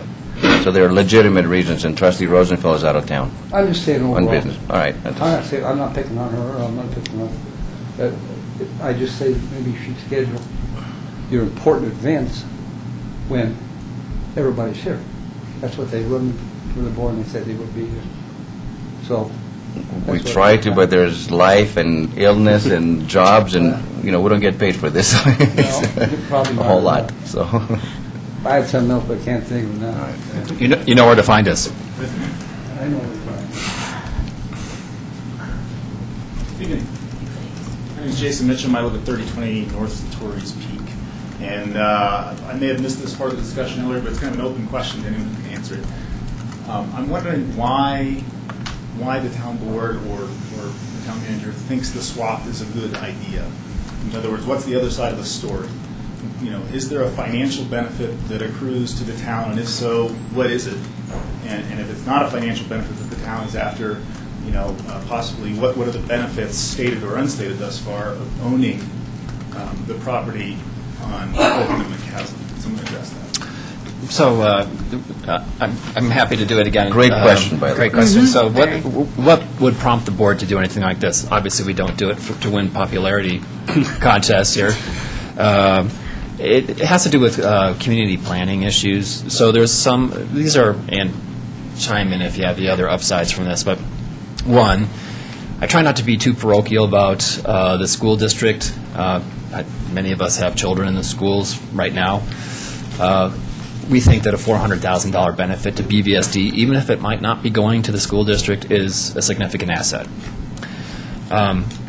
We have been looking for ways to build community meeting spaces, and once again, I said earlier that I'm not committing that that's actually happening on the corner of Colton and McCaslin, but that property is somewhat more central. I mean, obviously you drove down here, so you know it's not really central to the town of Superior, but it's somewhat more central to the area. Has better access to it. It has better trails to it. So we think that that's potentially a significantly better location if we were to proceed with community meeting spaces, libraries, or whatever. And the property is significantly more valuable compared to the property that's the school site. So Why does the town actually need to own it, though? in order to let development happen or economic benefit from that development occur? It has to do with, because Richmond owns the property on the corner, and so for that transaction to occur, they are part of the party. They are one of the parties of the Boulder Valley School So District. unless Richmond wants it to be developed, it's not going to be developed. On the corner of Colton. Right. We have restrictions of what is happening there, so it's commercial space. You know, there's commercial space across the street at Calmonte, the other half of it. You know, I'd be also surprised, people have brought up that they think it's going to be, they'd be surprised if significant commercial activity would happen over there. I think that that's probably true.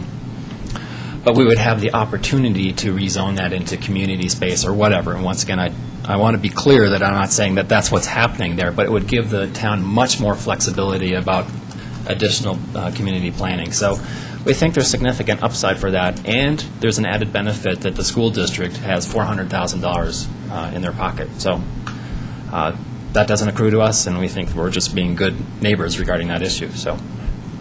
Okay. All right. Well, interesting rationale, but I appreciate the openness and honesty about it. The other comment I'll make, I guess, is the lady was here before talking about the traffic statistics on Torres Peak in Indiana there, but at any given point in time of the day, you can actually watch people catching air as they fly through the stop sign going across Torres Peak. So I invite all of you guys to come down there and see that intersection, because it's a scary place. You know, I don't let my daughter walk to school because of that. It's just pretty frightening. Okay. And the last thing I'll say is just I would say if there's the financial benefits of doing that swap or the other benefits, right? Let's just be upfront and open about them, about quantifying what those are. If the town board has designs on putting in a rec center or library or whatever else the town wants to use it for, state it up front. This is why we're pursuing it. I think that is one of the issues. So, I mean, I hope that hasn't been. I don't think we're trying to be obfuscational. I don't know if I can use that as a word, but we try to be as clear and upfront as possible. Right. And we're here every Monday, so it's more clear cut to us. And obviously, until it affects you, then not a lot of people are down here, and so it's hard for that communication. I mean, we strive hard in terms of communication. We do whatever we can. And let's see, who watched the web streaming recently? So brand new. So I'm glad that you watched it, because that's an additional. I mean, we try to put out the community newsletter. We do the CIC list, and we post agendas on it. We have Channel 8. I mean, it's a difficult problem for government to communicate as much as possible, and we try to go out of our way to do that. And if people have other suggestions about how to communicate, we're all ears here about that. So we'd love to hear what your thoughts would be. So, Trustee Gagouras. Yeah. If there's a perception that there's something secretive going on behind your backs, that's definitely not the case. However, having said that, the question that you brought out in public and you're being televised tonight, I've had 10 different people ask me in the last week about it, personally through email. Right. So somehow we're not getting that information out up front. And as a result of that, I think you have rumors, and then things spread like a wildfire, and then things get twisted, and it's not exactly accurate. So I'm glad you brought. That's exactly the same question, word for word, that I received from several people living in the community. So. Yep. Yeah, and I think most people, certainly for myself, it's true that I get all my information about the community mostly of it from the email list. So if it hasn't shown up on the email list in a big, bright, bold, declarative statement, it probably hasn't gotten through to me. So. Well, we read the town newsletter. I'm just going to plug that. So, we try to put as much information in there as possible. So, we try to communicate through there. So, but thanks for your comments. Appreciate it. Thank you. Thank you. May I ask Sure. for one clarification for the record? I understand the desire for commercial development along Colton and at McCaslin. In many ways, I probably support that. Frankly, this ice rink I hear, combined with a bowling alley, all under the umbrella of a wonderful rec center for our children with an arcade, sounds great to me. It's a way to keep my teenagers off the street, etc. That commercial development, however, hinging on anything to do with Richmond, confuses me. If this property in question by my house is made into a park, as we thought when we bought it, or school property or whatever, but anyway, it accrues to the city free of charge, Nothing precludes that development from happening at Colton and McCaslin except the fact that Richmond owns the property. However, that property can be bought from Richmond. There is a price for that property, and it can be bought from Richmond. And I think, if I can speak for the people that I've spoken so much to over the course of the past week, buy it from Richmond, get Richmond out of here forever into eternity, and develop it wisely for the benefits of the community. But in no way is dependent on a swap to occur to have that development happen. So that's an outstanding question, and that's the crux of the issue. Right there is we could put, of course we could buy this property from Richmond, but is it a financially prudent way for the town to do that? And people will agree or disagree about the way to do that, but that property is a whole big chunk of change. But what I will contend, again, that Richmond will continue to hold that over your head to get what they want, which is the space for 38 homes by our house. And the party we continue not to hear in this little triumvirate of town, VSD, and Richmond is the homeowner, the resident, the current resident of this town. And we need to start hearing them in this equation. But if we are serious about making, trying to preserve the rink in this community, we don't have a bowling alley. We don't have a rec center. Citizens have called for a rec center numerous times. Let's float that as a bond issue to the city and see if we residents of the town are willing to pay for it. It's a great question. We've done it twice, and it's failed twice. But not in the context, not in the context of moving the rink, adding a bowling alley, doing the arcade, and again, if we include citizens in on this discussion and make it less a generic rec center and make it something that we can visualize how our kids will use, I do believe we're going to be willing to pay for it through use taxes, et cetera, or, property tax, however it is you guys do all that mill levy stuff. If you can do that, I would be all for it. You saw me here tonight. If we do this wisely, I think you're going to have a lot of citizen support. Thank you. Thank you. Additional public comments? So I think we'll... Okay, I just want to make sure that we have all the public comment that we are going to have. So I do want to thank everybody for coming down here. This is an incredibly emotionally charged issue. Your home is your single biggest investment that most of us will ever have, and we're concerned about the education of our kids. Once again, many of us up here have kids in the school district.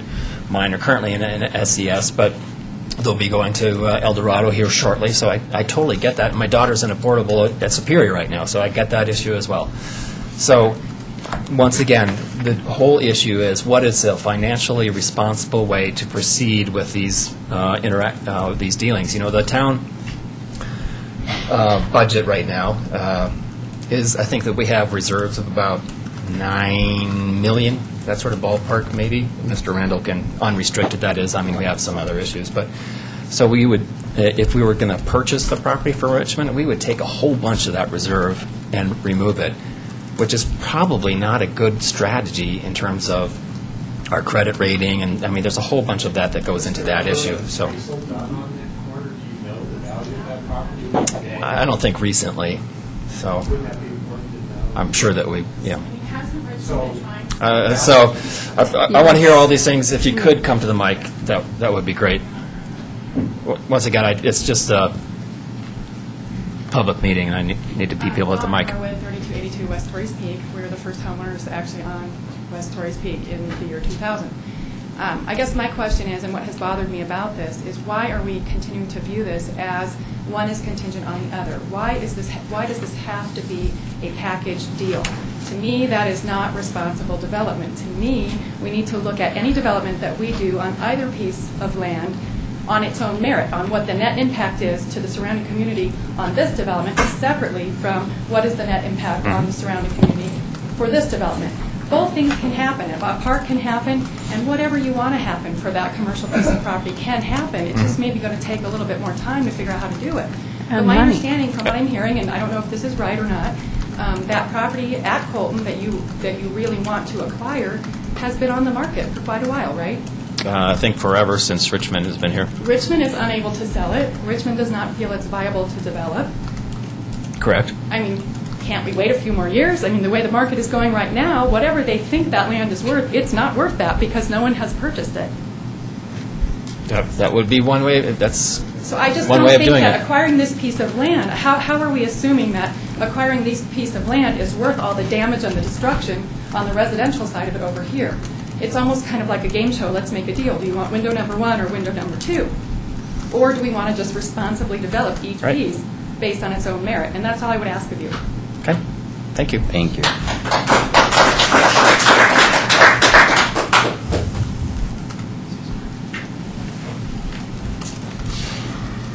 Jim Payne, 2475 Clayton Circle. Just given the last few exchanges, I would make the comment and point out that given the two parcels of land and the fact that it's a swap, it ultimately will affect residents in and around the other piece of land. And I live closer to that piece of land. So I don't have any particular advocacy here either way. I just want to suggest that some attempt be made to reach out to the residents next to the other parcel at the same time that this is being discussed, because they might have some input. Yeah, absolutely. Thanks. Can I say something? Trustee Gregorius. I can. Those homeowners, when they bought their properties, knew that that was zoned commercial. That was fact. It remains fact. So they knew to expect that, unlike we homeowners near El Dorado K8. Okay. Trustee Gregorius. I lost my thought now, but Your pen is up, though. You robbed me of my. Oh, I think in the order of transparency and inclusiveness of everybody in Rock Creek, I think we need to rethink the 500 yards honestly and make it open to the entire town. I would personally propose that. So, Mr. Randall, do you want? Can I explain? Yes, It's please. been misrepresented Yes. tonight that we changed the rules for the worst. Well, First of all, we did change the rules. We changed the rules, Yes. but not for the worst. Exactly. In fact, how the rules have changed since November of 2007. It is the developer who makes an application, and we're not there yet, but when a developer makes an application, our code has always required that there be a notice to all property owners within 500 feet of that particular development, the outer perimeter. So contrary to the conversation, there are numerous residents within 500 feet of the 160-acre town center site. How we changed the process, and it came right after the Richmond proposal of November 2007, and said, whenever we're having these kinds of discussions, conceptual plan reviews, we should make the developer provide notice as well, because it's just as important to provide people with information at the conceptual process rather than just the Planning Commission and the Town Board final decision. That's how the rules changed. The notice that you got for last Monday's meeting and for tonight's meeting is a new obligation. It did not exist before November of 2007. So please don't characterize it as a representation that we changed the rules and it made it more egregious. Now, whether the rules need to be amended and changed, but recognize it's the developer's responsibility to provide notice, and we can decide whatever radius we want it to do. And we're talking about, in this instance, there was complaints, well, why did the developer only notify 102 or 104 houses? If we want to make the responsibility of the developer to provide notice to every one of the 5,000 households that exist within the town, we can do that. I guess that I was proposing actually exactly that, to expand.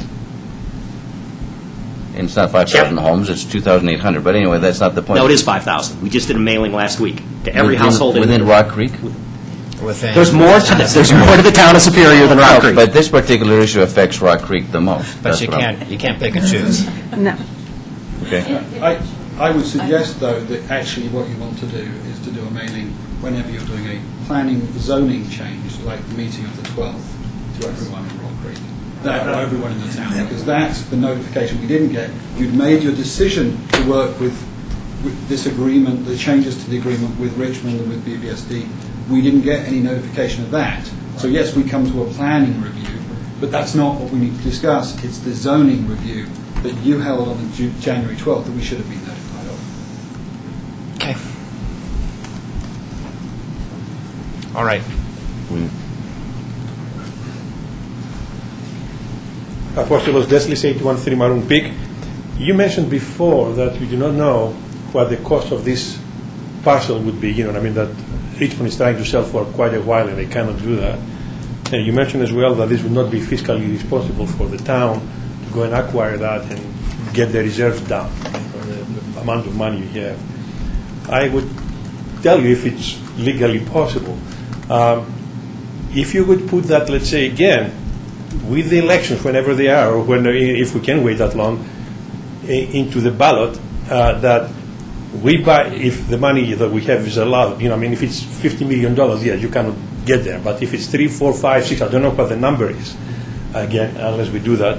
If you put that in a vote for to the people of Superior to buy that lot right out of Richmond and do the other place that we suggested next to the school as a park, and at the same time, of course, have the people take the responsibility, among, of course, with you, that the reserves will be done, I can tell you what the answer will be. Okay. Thank you. Additional public comment? Okay. Seeing none, we've done the presentations already. We're on to item number 6, was the consent agenda.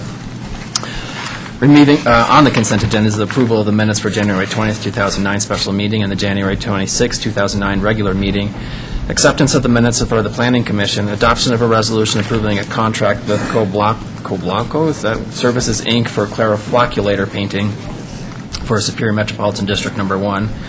Adoption of a resolution appointing members to the Historical Commission, appointments of town board liaisons to the advisory commissions and committees, preliminary approval of an ordinance amending Chapter 11 of the Superior Municipal Code regarding street sidewalks and public property, approval of an amended final development plan for Discovery Office Park monument sign, approval of a license agreement for Discovery Office Park monument sign, and that's it. Motion by Trustee Skumatz, second by Trustee Gurus. Discussion? Yes. Sorelli? Item 6C, I'd like to ask about that. 6C? Okay. Just jumps out at me, the tremendous disparity in the bids. Although the one that is being recommended is close to the estimate. Is there any sense of what happened there as far as the rest of those bids being so far out? No, you'll notice we had the same experience last year when the bids ranged from 82 to 25. And in fact, that's why we missed the budget, because we knew it was 25 last year when we budgeted 30-something this year, and we still missed it. But no, I'm confident that there was no misreading of the specifications. We were pleased with the company, not this company, but the company's work last year, and that we're going to get what we're paying for. Normally, I would have those concerns, but we didn't in this instance. I think it's a product of workload. It is a very specialized type of work. This isn't just regular painting. Obviously, it's anemic paint. It's a very, I don't want to say hazardous, but it's a limited clientele that can do this work. Trustee Skumatz? Just that I have to not vote on A. I wasn't at the January 27th. Okay. Trustee Gurus, did you have something? I did not. Trustee Williams? Yes, I was curious about G. With the plans, it seems to say that it's 8 feet 6 inches tall, but I'm reading in our report that it's 11 feet tall. Which one is it? I believe it's 11 feet. Even though the plans are showing 8 feet 6 inches. That might be above the base. And that's the color grading.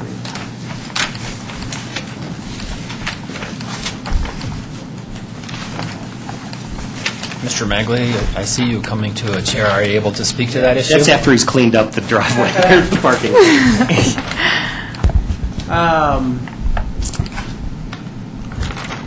Your question again, I'm sorry? Okay, so in the report, it says in G that it is 11 feet tall. Correct. Although in the details in the plan, it's showing 8 feet 6 inches tall. So which one is it? That's it. Well, technically, It's it's whatever's in the Big plan. difference Right, to yeah. me. It is, after going through, looking at all the different signs and how tall they are. Which one is it? I'll have to check the plans. Okay, and I'm get looking back at the to you. plans And right now. It does say 8.6, and whether that's because of the curved arch? It's actually measuring the curved No, arch. I don't. You don't think so? Take that away from it. I don't know for certain, but Yeah. the side elevation doesn't show you necessarily the Then full peak or reach of the arch. to the top of the base of the column to something above that is showing, I don't know, it's not showing a specific number, but from the bottom of the base all the way to this top part, it's showing 8 feet 6 inches. Right. Correct. So is that the is- arc? That is the correct height of the sign. That is the correct height. Wow. Not 11 feet. Welcome Yeah, to 8 Fred feet, 6 Fox, inches. Town Planner. Would So you like it's to speak to 8 feet this 6 issue? inches, not 11 feet. Correct. Correct. All right. How are you? Sorry. What was the answer? I'm sorry. 8 feet 6 inches. It's what's ever in the plans. That's what we're adopting. The Plan- plan's always right. Okay. That's right. So that's significant, and that makes me much more happy. Trustee Skumatz. Trustee Skumatz? Yes, sorry, he was answering part of my question. I didn't see, do I see things in here about the planning commission was okay with it, 6-1? Yes. And are the sizes of the individual signs larger, smaller, consistent with, whatever? For instance, the signage that's for Chicago Pizza, the one that goes into Chicago Pizza, et cetera, and all that, larger, smaller? The number I of suspect cells. larger. Yeah, the panels are going to be slightly larger than what you see, simply because you're dealing with a signalized intersection, so you have traffic that's stopped, whereas for this monument sign, you've got people going 45 miles an hour, so they wanted the letters to be larger so people could see them easier. Can you show me how big, sort of? I believe the letters are 3 inches tall. 3.5 inches. 3.5 inches tall. And the panels, I believe, are 6 inches in height each.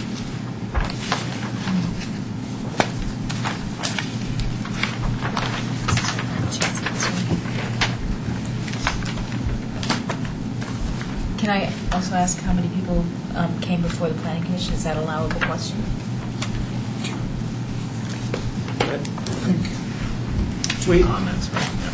We had public comment from 2 individuals. Thank you. Who are opposed to it? I suspect.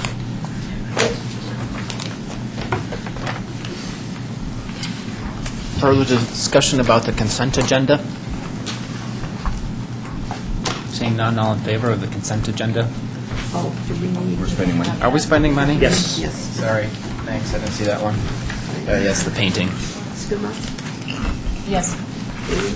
Yes. Yes. Yes. Yes. Motion carries, thanks. Item number 7, reports, questions, and issues. Would like to start? Trustee Skumatz. Sure. Okay. Number one, I'm very happy to say that it took me about 5 minutes to get my library card, and they were extremely accepting, and we're very happy to see the Superior residents and families back in the library, reading room, etc. So thank you for working out the agreement, and I'm glad that we were able to come to a satisfactory and productive solution. Number two, I circulated a note around to board members, and I don't know when this kind of stuff comes, when legislative type stuff comes up, but there's some legislation that's working its way through committees where cities can apply for grants and for recycling and other things, or recycling type things, and if it keeps moving forward, it increases the chances it will pass. It's something where if it passes, then the only funds in the state that are available for cities to apply for recycling grants gets completely wiped out and taken over by the university. The university's a nice and noble cause and all that, but the university has millions and millions and millions of dollars, and recycling has about 600,000 right now, and sometimes it's as much as $1 million for all of anything related to recycling in the state. I think. I'm on the CML executive board, and in order to get the CML to consider opposing it, which it hasn't waded in its feet yet, I think having some communities oppose it leads them to feel like that's an issue that cities care about. So my request would be that the board considers opposing SB 52, which I understand Boulder and Boulder County have done, and I heard that Fort Collins, or I got an email that said Fort Collins also did, so that's my request. And so this is the funds generated off of waste tires, right? Yes, so it's recycling to recycling, rather than taking something recycling-oriented and applying it to something, completely unrelated. Thank you for asking. So I think I don't know if I circulated this. It was under my own signature, but I sent a letter to the Senate committee that was considering this, that I can't remember which committee that was. And I got a polite answer back from them that it would pass out of committee, and so it's moving forward for further discussion. I would encourage anybody that has any feelings about that issue to call your local representative or send them a message. They seem to be very open to that suggestion now, and I would encourage CML to take a position on that as well. So.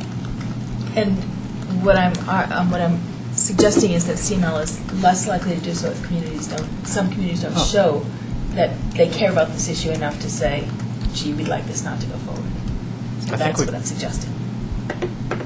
And I know we take some stands late on, but sometimes that's if it can be thwarted at committee level, then it's a lot less hassle than waiting to the last possible minute when it's got more legs, if that makes sense. So I'm happy to take whatever feedback the board, if you're not happy to do that, that's fine, but I figured, why not ask? But once again, I weighed in, sending them a letter, and I guess we can see if the town board is interested in weighing in officially as an entity. I think in general we've been very supportive of recycling, so I can't imagine that we're going to say take the money away from recycling. But I had friends, that were down testifying, and they said, yes, the committee was very polite, as you said, but voted unanimously that they said that the chair of that committee was friends with the guy that was presenting from the university, and they felt like it was a fait accompli. So. Would it send a stronger message if we did it as a town board? That's what I'm suggesting. As yes. I would be okay I with it. recall the materials you sent us, the committee was expecting no opposition. That's right. And honestly, I think that this is going to pass at the State House because higher education is on the top of their agenda of things that they want to fund, and so I'd be surprised if it would not pass. But I'm sorry to see Colorado next to Louisiana and Mississippi in terms of its recycling. So. Well, we're right there in education, too. Exactly. No, it's not. We're pretty low. 42nd or something like that. Yeah, 42nd. We are. That's terrible. Yep. So yeah, I would support that as a board. So do I need to... Well, one question, I did have a question, wasn't clear to me. The funds, is it clear that the funds that are raised from those fees are allowed to be used for studies of recycling in general? Yeah. Or? It says, created in 2000, the bill, which was HB 00-1430, instituted a fee on waste tire disposal and put into the statute that 100% of the ATF funds, quote, shall be used solely to finance research, development, and technology transfer with regard to waste diversion and recycling strategies, and shall include research, development, and technology related to waste tires as well. Okay, so it wasn't just waste tires. So I thought maybe we were getting there already. No.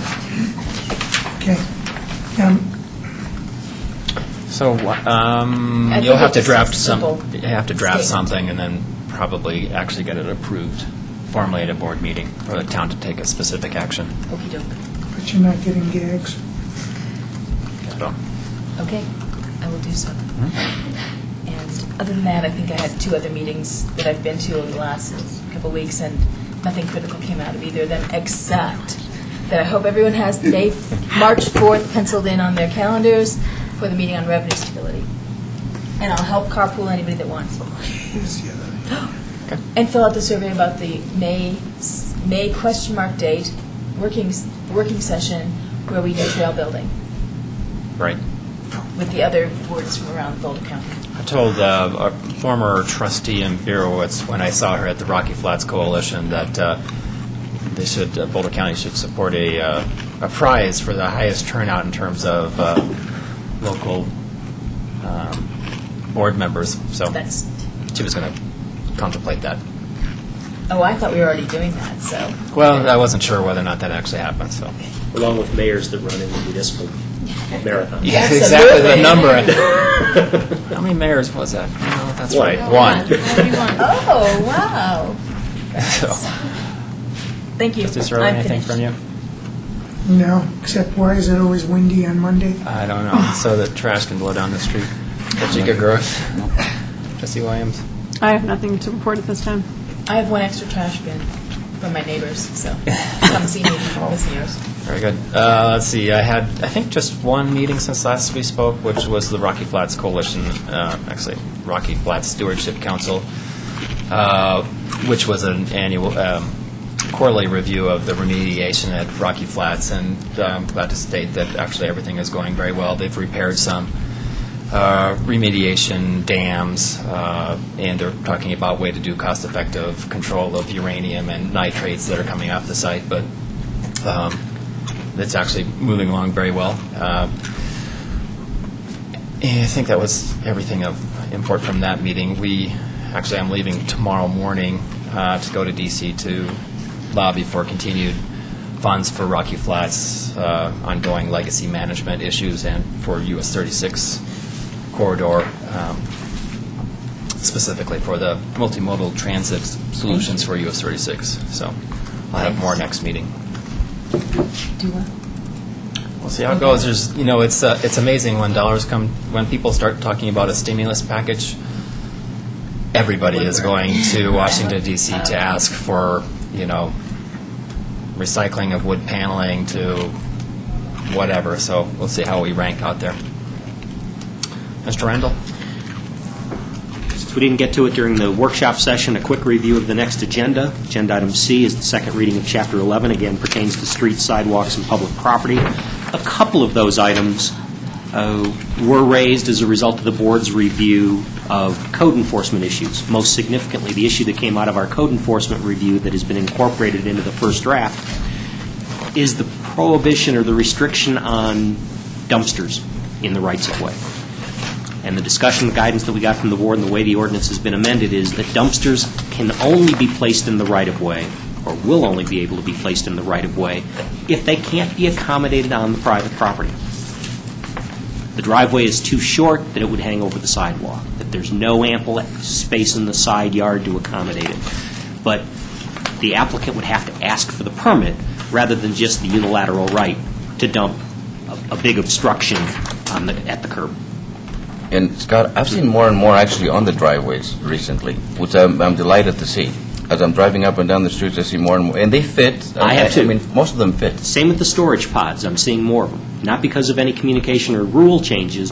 Maybe it was just because of the discussion, but I've noticed some more. But again, that's probably the most significant change, and certainly the one that comes out of the board's discussion regarding code enforcement.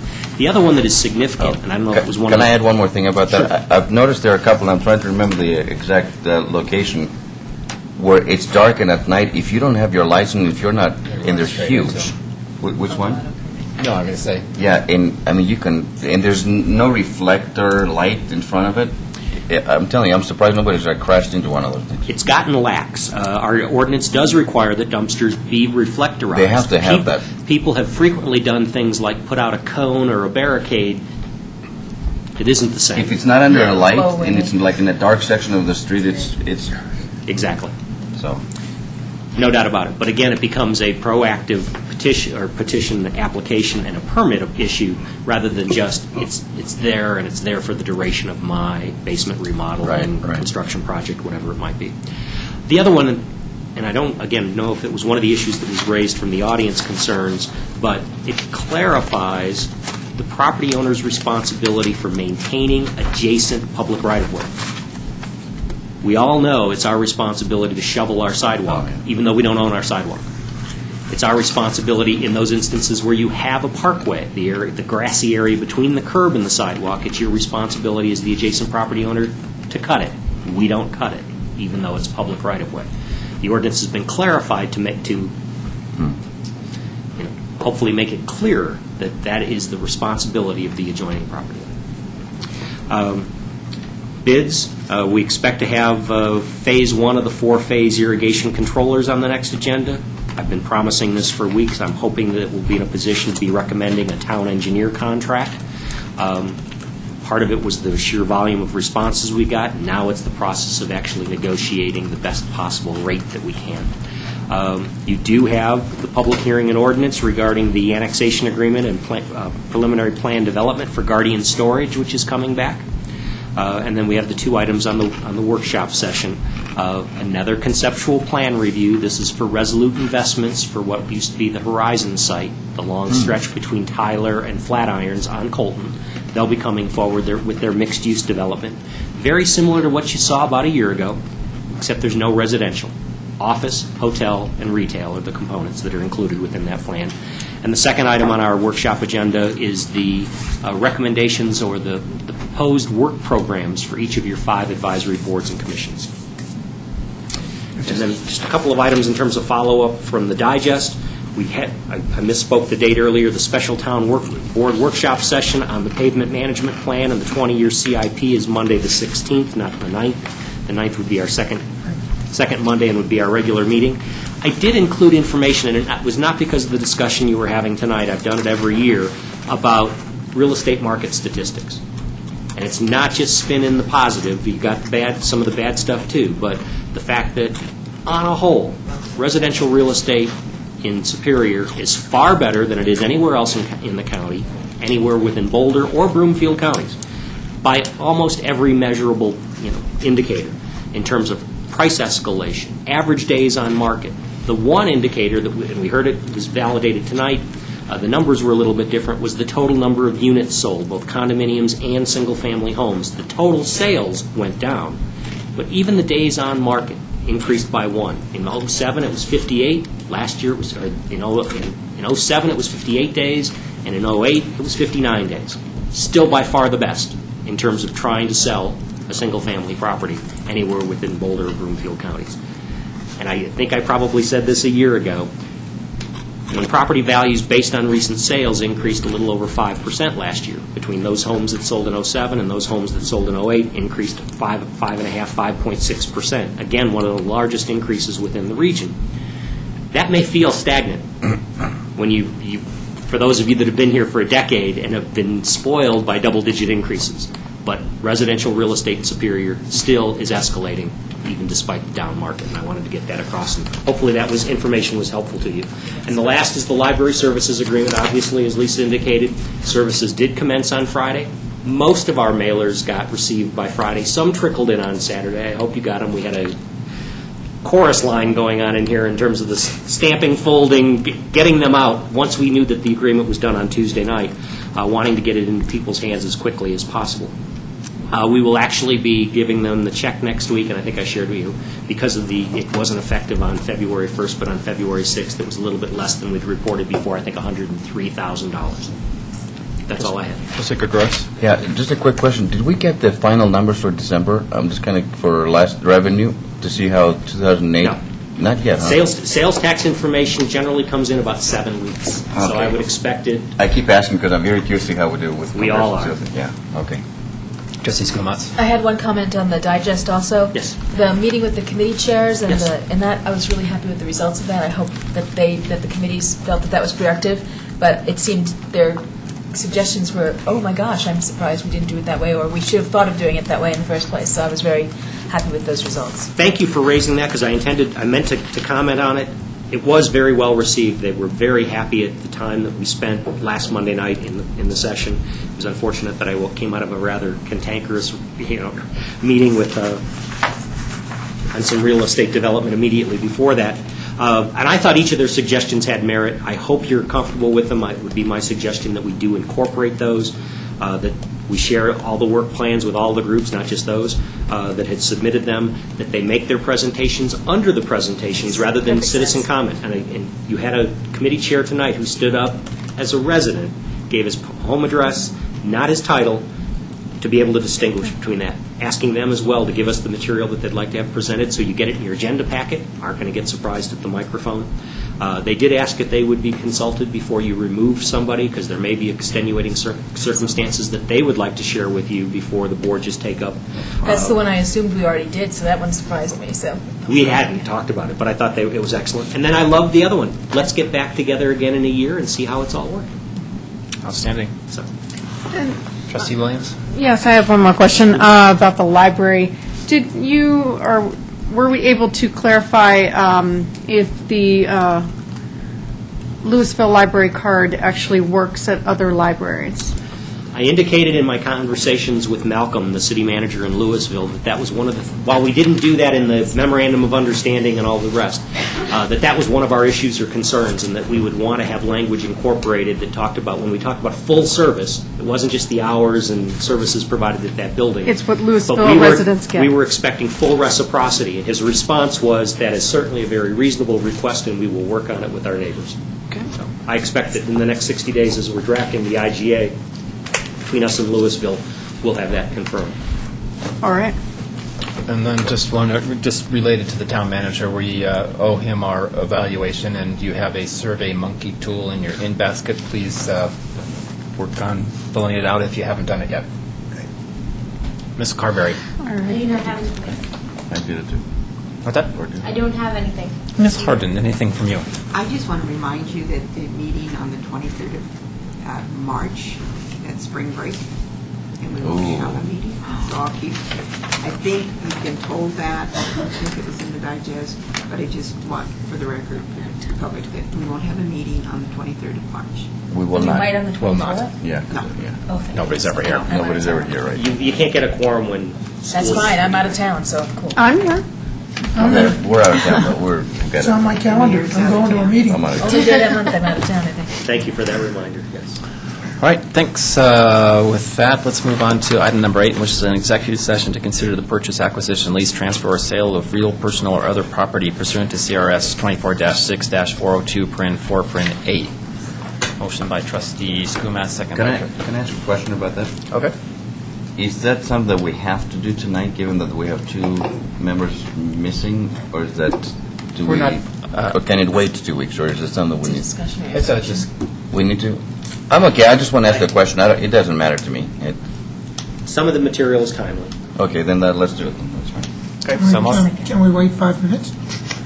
We can wait 5 minutes. We can wait 5 minutes. Motion by Trustee Skumas, second by Trustee Garth or Williams. Or Williams, how about it? Yeah, put me on there. All in favor? Unanimous. We're in executive session. Thank you very much for coming tonight.